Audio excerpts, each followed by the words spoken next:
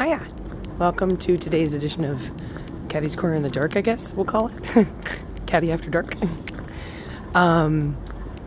Just been doing a lot of thinking about my past lately. I've had a lot of conversations with a lot of different people about a lot of different things. Many close friends who put some perspective on things that had happened. But one thing I'll say, when you start digging through a past, there's a lot of shame there. For me. There's a lot of shame that lies in not getting it right, staying too long, doing the wrong thing. Lost people, a lot of grief for death and accidents and things lost. People lost. Pets lost. But the one thing about talking with everybody about it sort of gave me the perspective of the shame doesn't really have place anymore. I did the best I could at the time I was doing it. And that's all I could ever expect from myself. So I'm trying to let it go.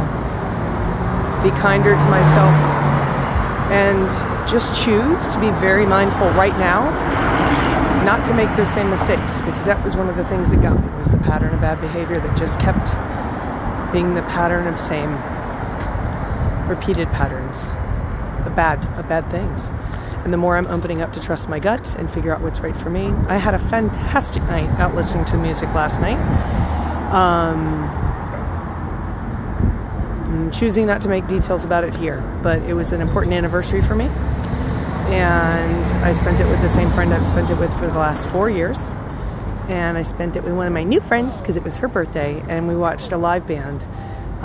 It's called Adira Horse. And it was epic and new and challenging, and I wouldn't even genre what they were up to. But Angela, the bass player, and I got to chat for a while, and I'm a new fan. And they're having a show in January I'm hoping to get to too. So I'm off to have a karaoke shift tonight. I'm going to sing my little heart out, and y'all have a great day, and thanks for joining me in Caddyland. No questions, no hopes. Well, there's always hope.